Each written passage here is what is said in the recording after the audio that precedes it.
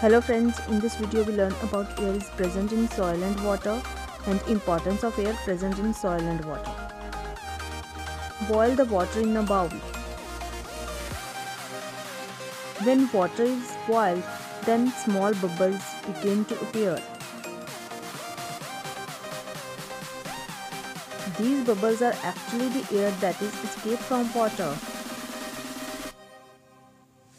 Put some soil in a bowl.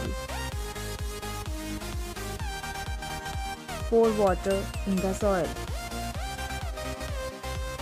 When we add water in the soil, we see bubbles of air coming out from the soil. Water takes the place of air in the soil.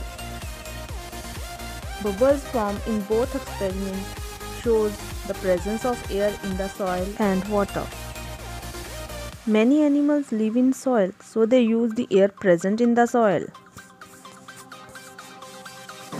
When it rains, water helps to dissolve nutrients in the soil that are absorbed by plants.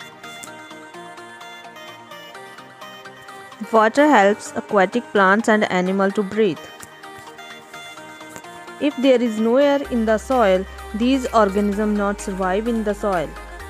Without these organisms, plants do not get nutrients. Soil will not absorb water properly if there is no air in the soil. Air is present in soil only in that space not occupied by water.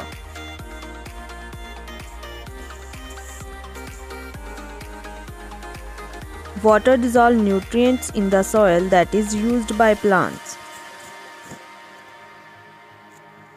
So air is present in soil and water. Thanks for watching. Like and share my videos. Subscribe my YouTube channel. Thank you.